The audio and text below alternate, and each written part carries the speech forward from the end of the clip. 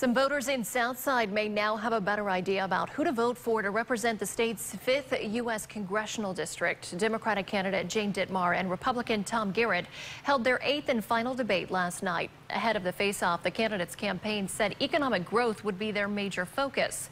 Both candidates also addressed a number of national issues, including immigration, health care, and the country's biggest threats. Both are positive about moving forward.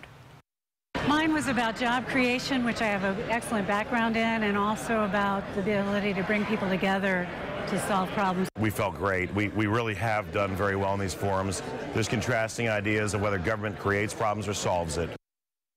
The winner replaces Robert Hurt from Chatham, who's retiring.